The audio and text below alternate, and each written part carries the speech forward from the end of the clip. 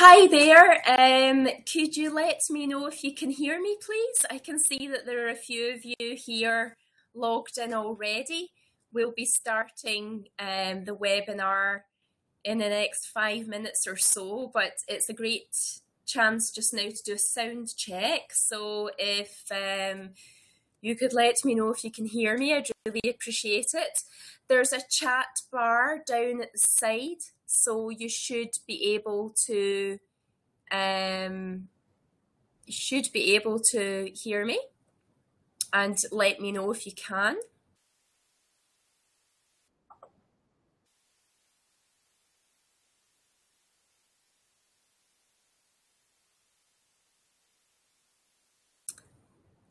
Is on. Microphone is on. So I can see people arriving from various different places. Could you let me know if you can hear me, please?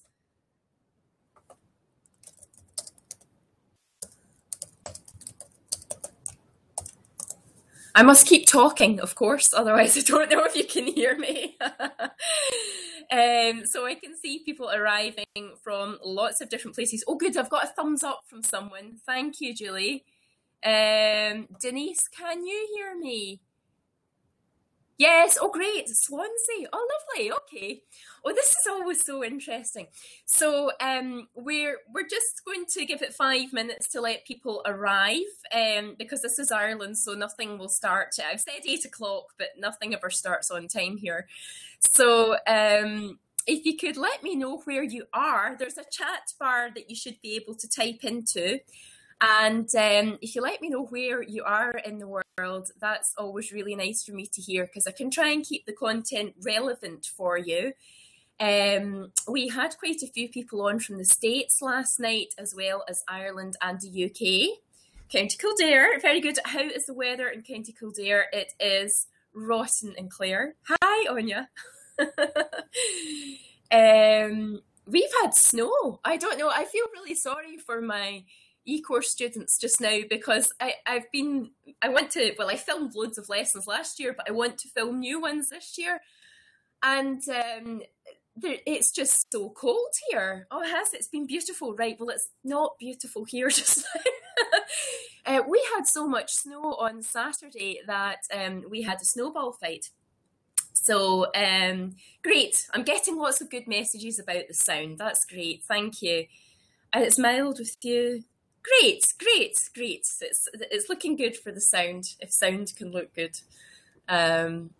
Yeah, we had loads of snow, and it doesn't snow very often in Ireland, and I don't live very high up, but we had enough snow for a snowball fight, so it was very good, but my poor nettles got covered in snow.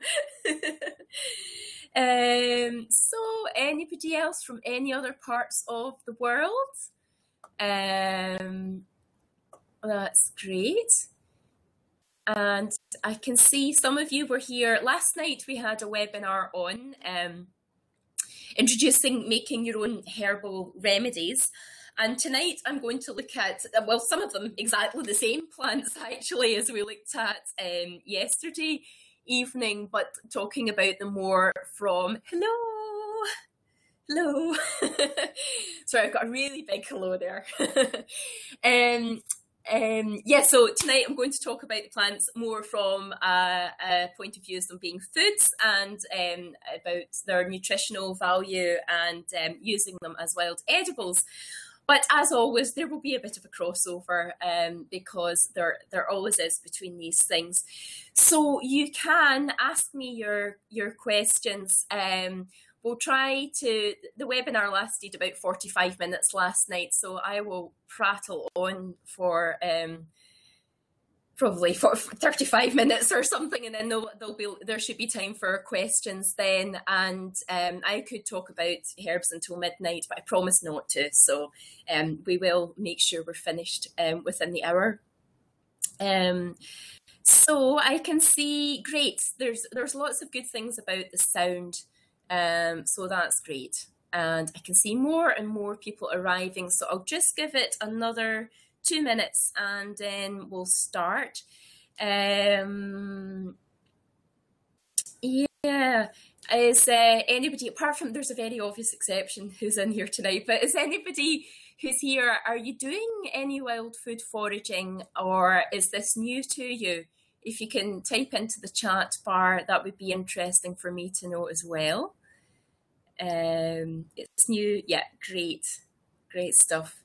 It's an enormous topic. Yeah, grand. It's new. Well, it's aimed for people that it's new to, but it's such an enormous topic, and with anything to do with plants, really, it's lifetimes of learning really with them, and they're fascinating, and there are just so many different ways that we can work with them. So I've read little else really other than books about herbs for the last 18 years, really, I suppose, possibly longer.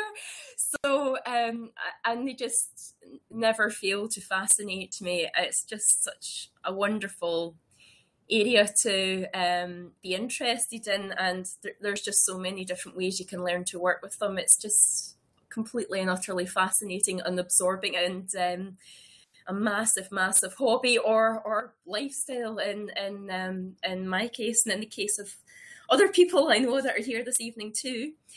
So I think I will click the button and start the recording. If you want to, oh, very good. Somebody's been doing some foraging berries and mushrooms. Do you know, I don't do mushroom foraging. Great, loud and clear. Thank you. I don't do mushroom foraging at all, and that is there's a specialist in Ireland that I usually send people to. And there are lots of other ones in the UK as well, if you're in the UK. But I have to say that is the next area I really want to learn about. So it's just been beyond what I've been able to have time to learn about. But I definitely want to learn about them. They're really interesting in terms of keeping weeds down as well. Encouraging fungi to grow seems to be a really effective way of keeping weeds down, and I'm always looking for viable alternatives for people to discourage them from applying weed killer. I'm on a mission to stop people applying weed killer, and it was pointed out to me a few months ago, my mushroom specialist, that mushrooms are a great way to keep weeds down. They're really effective, so that's really gripped my attention. Right, I'm going to hit record and start with the slightly more formal beginning. See if you notice any difference. Probably not. It was being recorded anyway. Okay, it was already being recorded, so if you're watching the replay, I didn't realise it was already recording, so you got all that prattling preamble. So anyway, thank you very much for joining me this evening, for giving me some of your precious time. And I know some of you know me. For those of you that don't, I am Vivian Campbell, and I'm a qualified herbalist, and I qualified 13 years ago. I did a degree in herbal medicine. Not that I particularly wanted to do a degree, but when I was looking to become a herbalist, it was so long ago that it was before the days of Google and typing things into the internet and getting back pages and pages and pages of answers. So it actually took me at least 18 months to even find a course. And then off I went and did it. Nowadays, you can do all sorts of apprenticeships and all sorts of lovely things, but that was what I did.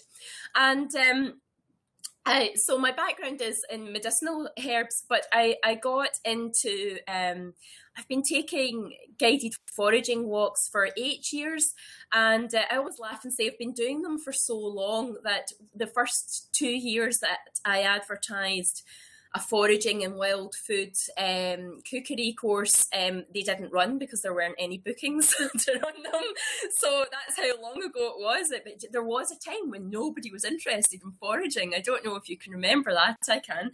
They're all interested now, which is wonderful. It's wonderful to see people opening up to discovering about nature and their surroundings. You know, when I started working as a herbalist, people were very, very interested in health, but they were more interested in buying expensive supplements. That's what they wanted, really. They weren't particularly interested in me saying, you know, that plant there is rich in vitamin C or anything like that.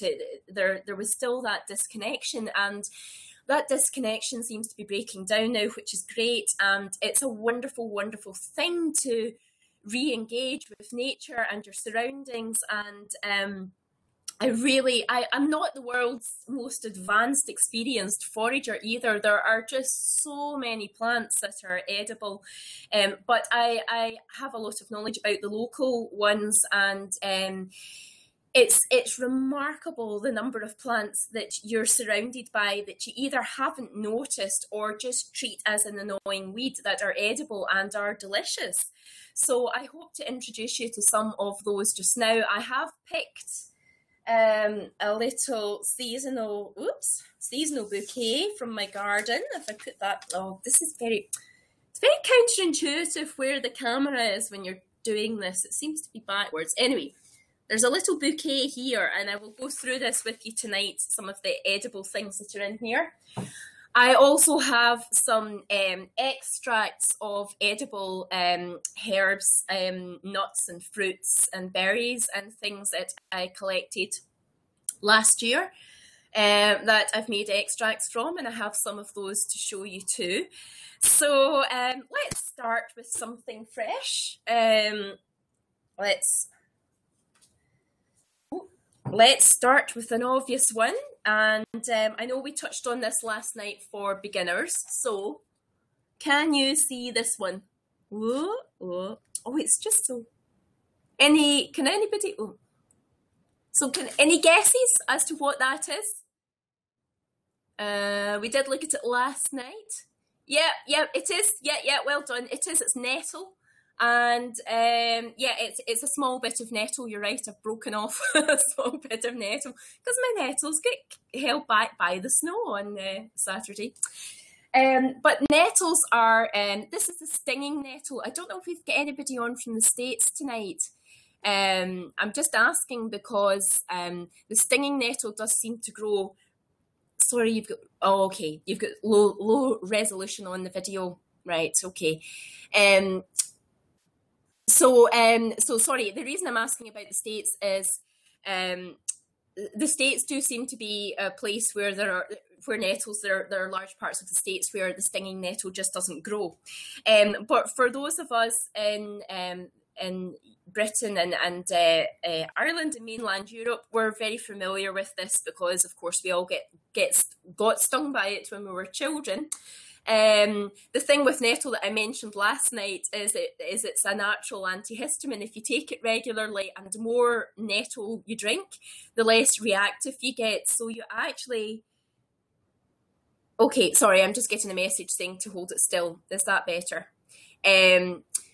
So the more nettle you drink, the less you actually tend to react to the stings. So I can frequently walk amongst nettles and pick them up and things and not actually get stung.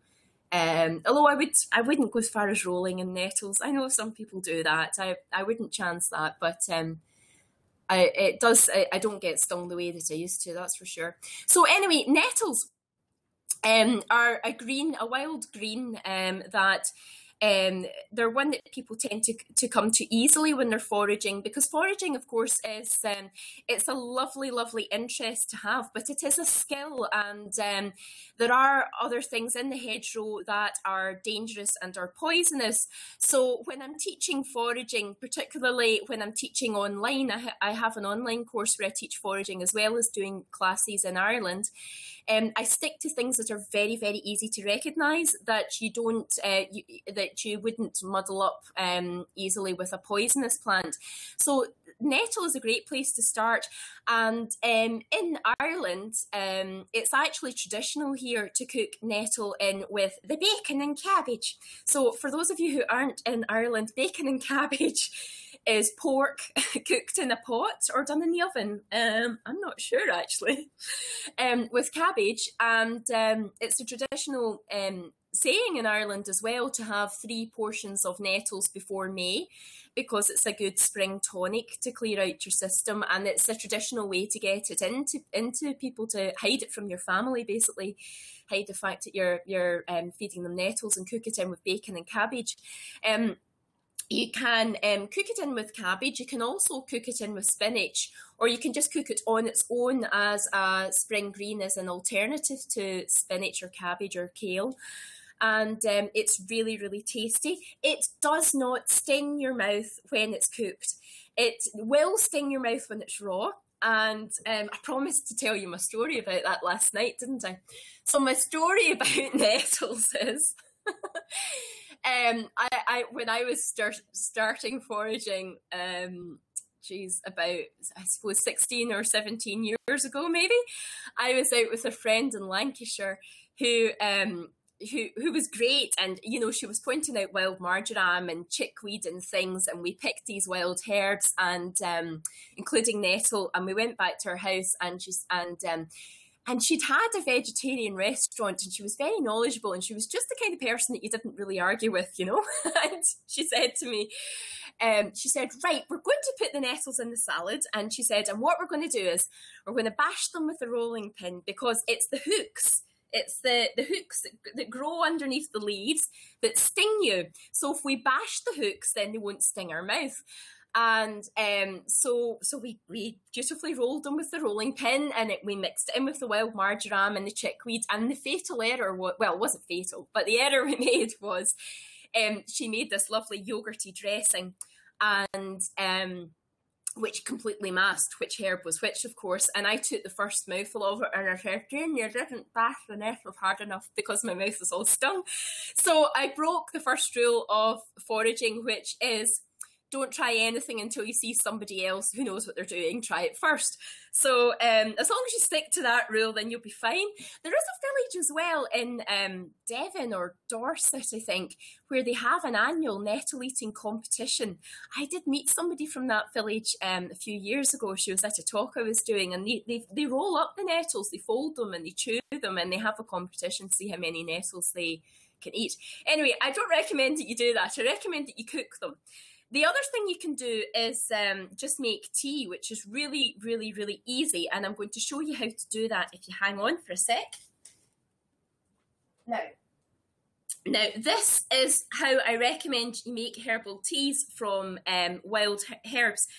Is get yourself one of these cafetières and just use it for herbs. Don't use it for coffee. Otherwise, you're going to end up with herby coffee flavour, and that will just be absolutely disgusting. And when you're using nettles, you can use, you can pick a good couple of handfuls of fresh nettles to make tea, shove them in this and pour on boiled water.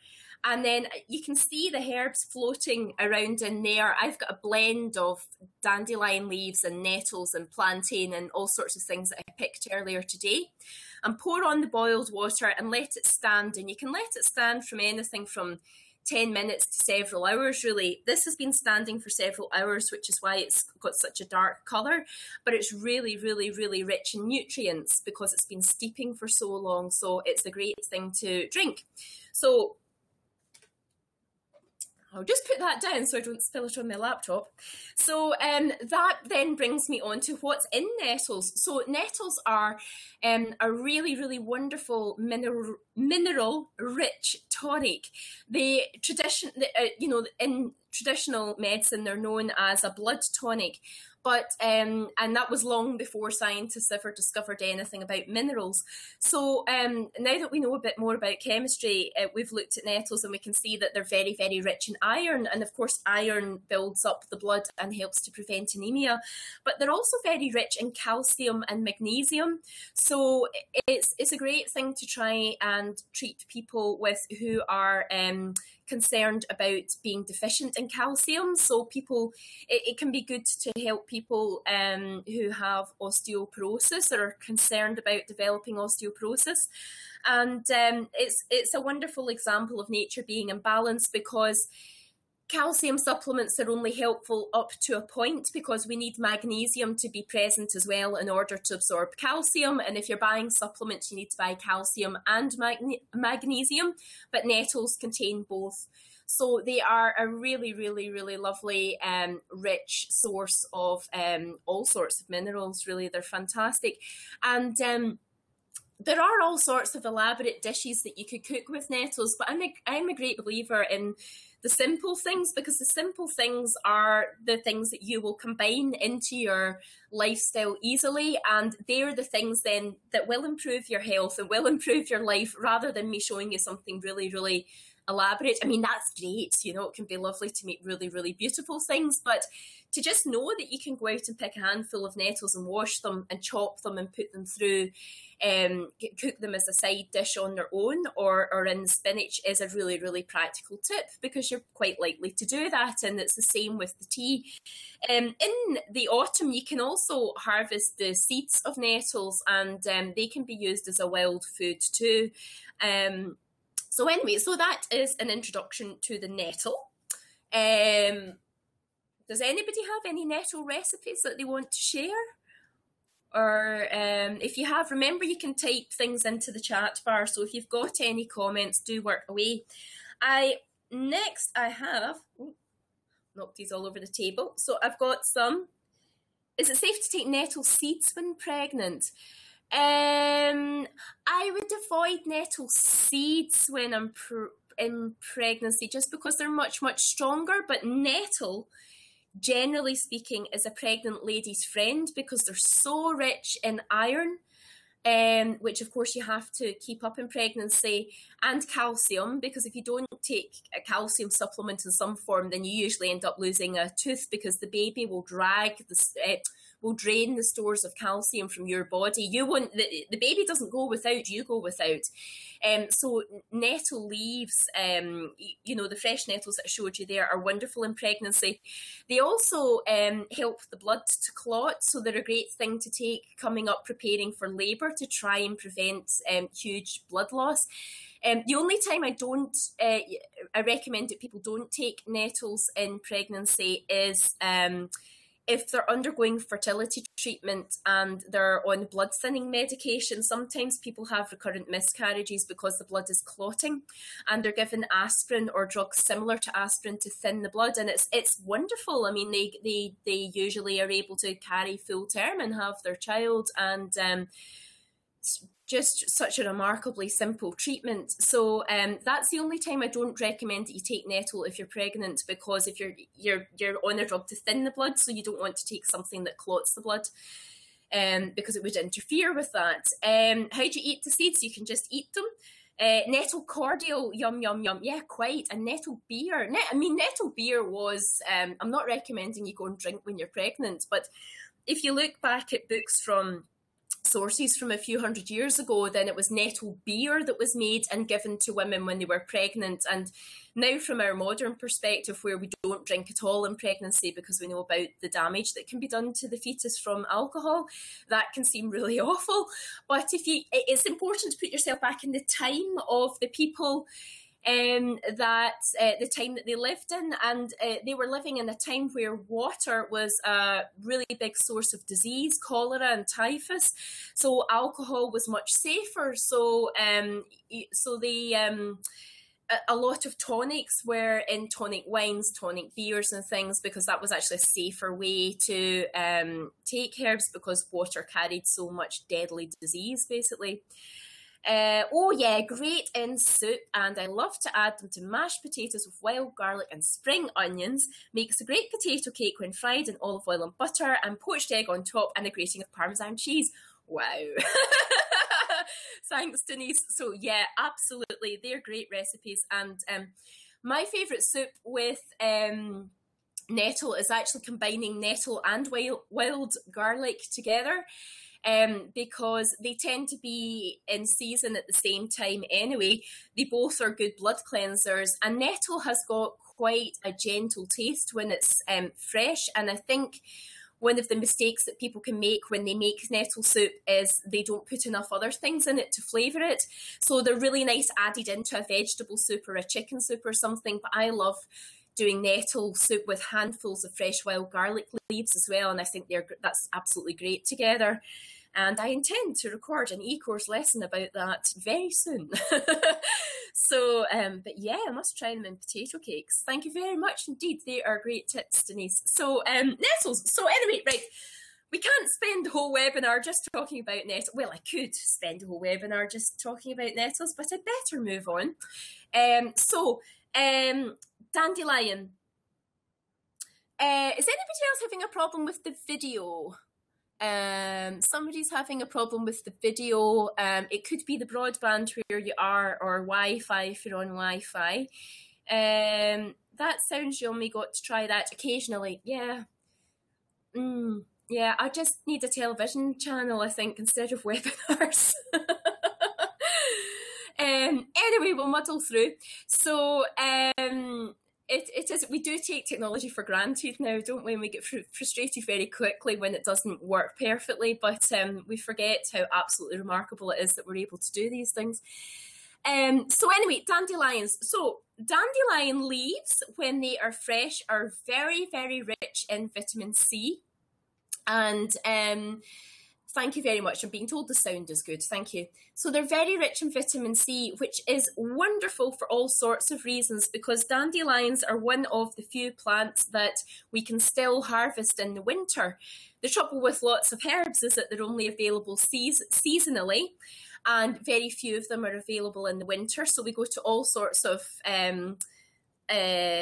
effort to make extracts so that we can still take them when after the plant has died back, we can still take the medicine or the food from them. However, the dandelion, bless him or her, gives us its medicine and its food all year round. And you can just pick fresh dandelions. They do taste bitter. The leaves do taste bitter. So a nice way to use them is just to pick them and, oh great, restarting. Yeah, that's it. That's technology. Switch it off and switch it back on again, and it usually works. Sorry, just in case you think I'm schizophrenic, I'm just having two different conversations all the way through this.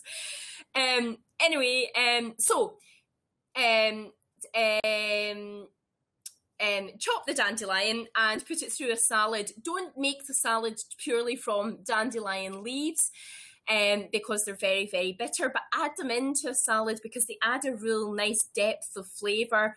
I'm reliably informed that restaurants in London charge extra. You know, they put a markup on their salads when there's foraged dandelion leaves in them. Which can seem quite remarkable to us. They're great food for guinea pigs and things as well. I know people who go out and get them for their guinea pigs. Anyway, another nice thing to do with them is just chop them and put them through stir fries, or cook them through an omelette as well. And it's just that nice, sharp, bitter taste, and that helps to digest quite fatty things. So if you've got a heavy cheese omelette, the sharpness of the dandelion really cuts through rather nicely. So that is dandelion. And then the dandelion flowers, you'll be very familiar with as well. Again, they have a bitter flavour, but you can pick the petals off and sprinkle them through pancake batter and make sort of pancakes or fritters with them, and they're really nice, and yet they just look so pretty with the yellow petals through them. And you can also, if you don't mind sugar, I know sugar is the enemy now, but if you're still willing to use sugar, you can make a really, really nice syrup from dandelion flowers. So if you're really showing off, you can serve your dandelion fritter pancakes with your own dandelion syrup instead of maple syrup, and really, really get big foraging credits. So that is dandelion flowers. And, we do, in this part of the world, we do tend to regard dandelion as a weed. I mean, I just think there are few sights as glorious as the fields and the sides of the roads when they're just golden with dandelions. I mean, I just think they're absolutely beautiful, and it breaks my heart when people go out and put weed killer on them. Anyway, the bees love them, but I just think it's just glorious. Is it just the petals, or do you use the leaves? Yeah, you can make things from the petals. So we usually put the petals into the sugar to make flour syrups, or sprinkle them through the pancake batter, and then the leaves we tend to cook or use in salad. Yeah. I think that's. Was I going to say anything else about dandelion? Can't remember. If I was, it's gone. So I have got a lovely spring flower for you here. See if that helps. Can you see? Oops. Can you see this one? This is. Ooh, does anybody know what that is? Yes, it is. Yes, well done. It's primrose. So this is Primula vulgaris. So this is the common primrose. It's not evening primrose. Evening primrose is a completely different plant. It's just the common name. Names overlap, but they're not related at all. And evening primrose is really, really tall. It's taller I'm very short though, but it's taller than me, and it grows really tall, and it's got completely different yellow flowers. Anyway, this is the common primrose, which is related to cowslips, both of which are edible, and you can make lovely country wines and things from them as well. And in Ireland, in the Republic of Ireland, primroses aren't protected. In the UK and Northern Ireland, the last I knew, they are protected, and you're not allowed to pick them from the wild, but you are allowed to pick them in Ireland. They're very, very easy to cultivate, so they're very easy to cultivate in your garden, so I recommend that you plant them. And they do seem to like... they like being in the shade, although they like being out in full sunshine as well. But I want to mention them. I do mention plants that have become rare deliberately, because what strikes me when I look at the old, or the not even so old sources about them, is the vast quantities that people used to use them in. I mean, the recipes for making primrose or cowslip wine call for jugs full of the blossoms.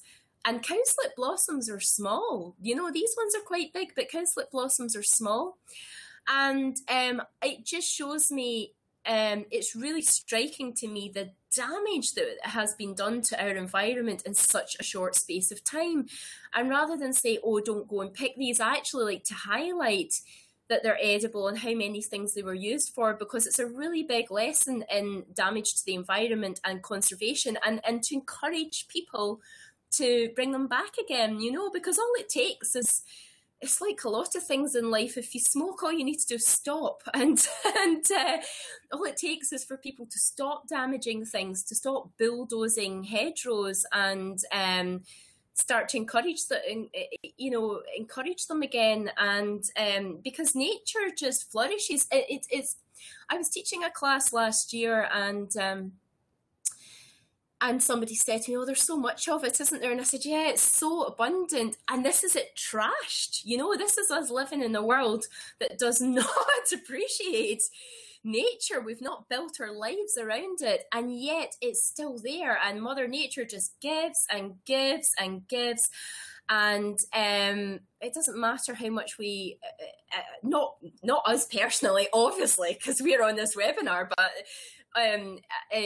human beings in general have abused the environment, and yet it's still there and it's everywhere, and they're in towns and cities. Don't think you need to be living out in some sort of beautiful part of the countryside to find wild plants that are edible and medicinal. You don't. And I started foraging when I trained to be a herbalist. I lived in a really, really grotty place. It was a really grotty town that got city status while I was there, and it was pretty grim. And I was able to find all sorts of things there. You can go along disused railways, near rivers and canals. You'd just be astonished what you can find. And then, yeah, absolutely, I always mention these things because I want to encourage people to plant these things in their garden. Yeah, exactly. That's what I was saying is, to don't decimate the wild populations, bring them, I encourage you to plant them in your garden, because they're very, very easy to grow, and they're so pretty. So anyway, coming on to how you can actually use primroses. You can put them into salad, the blossoms, and they can be crystallised. That's an old-fashioned thing. And for those of you in Ireland, famous Ballymaloe restaurant and cookery school, home of Darina Allen and Rachel Allen and Myrtle Allen, of course, who founded it. They crystallise their own primroses there that they cultivate in their garden. They have got acres and acres and acres of organic garden down at their restaurant and cookery school in East Cork. If you haven't been, I highly recommend that you go. It's beautiful. And they serve the crystallised primroses on their cakes and desserts there.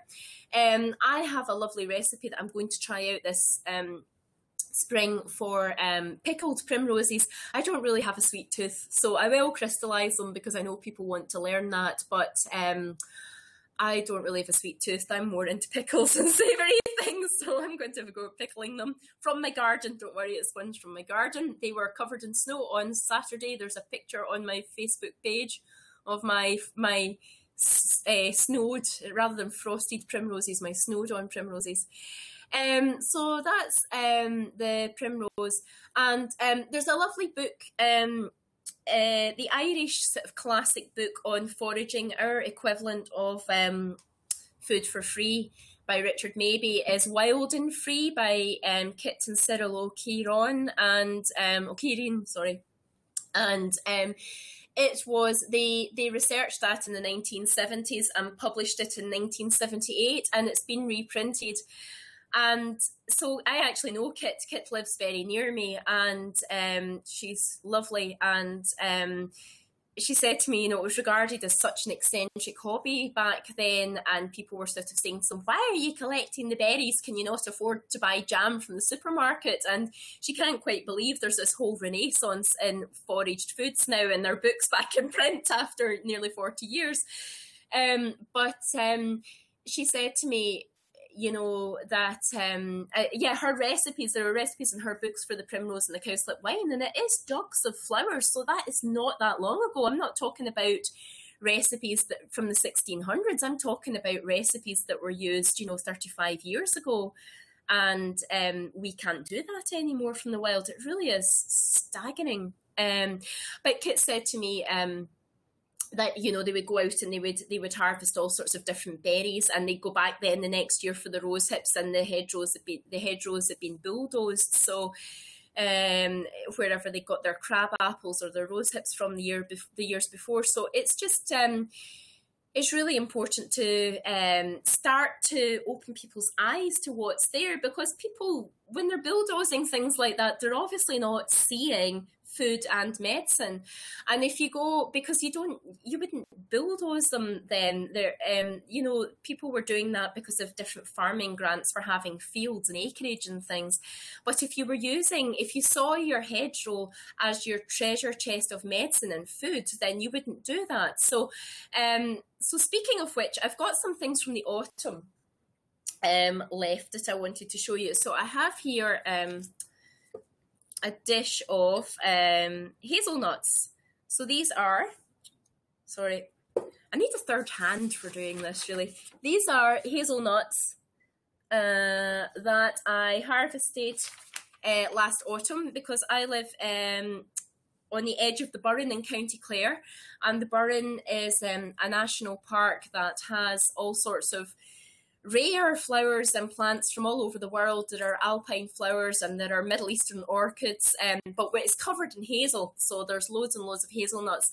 And so hazel is a lovely thing to do, to go out and harvest and bash open the nuts with a hammer, and there's not an adult or a child in the world that doesn't enjoy that job. It's just great. And it's lovely then to make your own pesto. So I made a lovely pesto with the hazelnuts and this plant here, which is back in season now. It tends to be available from April right through until September or October, really. So this is, any guesses as to which leaf this is? Any guesses? This is sorrel. So you might have heard of sorrel if you don't recognise it. Yeah, well, it's not, it's common sorrel rather than sheep sorrel, yeah, but it's common sorrel, yeah. And so it's It's a type of rumex, and if you taste it, it's really, really lemony and fresh and sharp, and it's absolutely delicious. And so it can go into a pesto with, if you're, being a foraging purist, with hazelnuts that you've harvested yourself, or with nuts that you've bought from the supermarket, and it's really, really sharp and zingy. It's very, very easy to pick. It's very easy to pick large amounts of sorrel. Some forage foods are really, really hard work. And you're out digging roots for ages out of clay soil, and it's really, really tough going, whereas sorrel is plentiful, it's abundant, and it's really easy to pick. So you can actually rustle up a meal from sorrel very quickly. And one of the nicest things to do with it is just make sorrel sauce, where you just cook it in a tiny bit of water, a bit like you would spinach, and it shrinks right down, and then put salt and pepper and butter through it, and it's gorgeous. It's so sharp and lemony. It's just absolutely beautiful. Does anybody do anything with sorrel? Is this a plant that you're familiar with? Where is it typically found? That's a good question. Thank you. It seems to be found in most places, really. It grows in open fields and gardens, so it grows in full sunshine, but you'll also get sorrel growing in the shade. And what I recommend for beginners that they do is that they make sure they pick sorrel from out in the open from the sunshine, because in early spring there's another plant that called Lords and Ladies that is poisonous, and to the untrained eye, if you're not familiar with the two plants, then you can muddle them up. But Lords and Ladies only grows in the shade, whereas sorrel grows in the shade, but it also grows out in the sun as well. So it's a really good tip to pick it from an open field. Can you make nettle pesto, or will it sting? I think that depends how well you pulverize it, how good your food processor is. I haven't tried that. I'd want it on a super fast setting. Has anybody else made nettle pesto? And have you lived to tell the tale? Or have you been able to speak afterward? Yeah, you love Lords and Ladies. That was your first foraging mistake. Not good. Oh, jeepers, did you eat it? I mean, you tend not to, I don't think anybody's ever died of eating Lords and Ladies instead of sorrel, because I've been reliably informed that Lords and Ladies burn the mouth, so you're not going to eat loads of it by accident. I think people spit it out pretty quickly. If you blitz the nettle to the consistency of chopped parsley in a food processor, oh great, so it is okay. So you do. The answer is, Anya, you need a really good food processor. Yeah. So that's great. But yeah, Lords and Ladies is an easy one to muddle up. So just make sure you pick it out from the open, because Lords and Ladies only grows in the shade. And my other tip for beginners is so I've just had another Lords and Ladies story. Lords and Ladies, I swallowed the juice when I was 15 and lay horizontal for 6 hours, so I reckon a larger amount would hospitalise you. Yeah, I mean, it is deadly. It's quite rare that people ever take enough of it to kill themselves, because it causes this burning sensation. That's what I've read about it, whereas other very poisonous plants taste quite innocuous and even smell nice. So people tend to, the tragic accidents tend to come from them rather than Lords and Ladies. How did you manage to swallow the juice? We'll need to talk about that afterwards. I want to hear that whole, like, chewing glass. Geez, you must have been determined, Robin, to do that. Although I do know a child that ate a glass vase. Oh, geez, I'm getting completely off the topic. Right, okay. So anyway, another good foraging tip that I have for beginners is don't forage in the spring, because young leaves, it's really, really easy to muddle up young leaves. And a classic example of leaves that look really similar in April, but look completely different when the plant is fully grown later in the year, are young comfrey leaves, which are edible and medicinal, and young foxglove leaves, which are deadly. And I've got a story about that actually, which I won't tell you just now because it's getting late. But my tip is, when you're beginning foraging, and this is the way I teach beginners, is to wait until later in the year. It's good to observe things because the same plants will quite often come back up year after year in the same spot. And so if you've seen it flowering in the summer and you know it's comfrey rather than foxglove, then you know when you see the leaves in April, you know which plant it's likely to be. And it's the same then for the lords and ladies and the sorrel. I've actually got lords and ladies and sorrel growing right next to each other in my back garden in the shade. But I know which is which, even in early spring, whereas the sorrel send out in the open bits of the garden too. But that is my tip, is wait until you see it, the plant gain its really distinctive features. So wait until it flowers, and then you can be certain that you've got the right plant.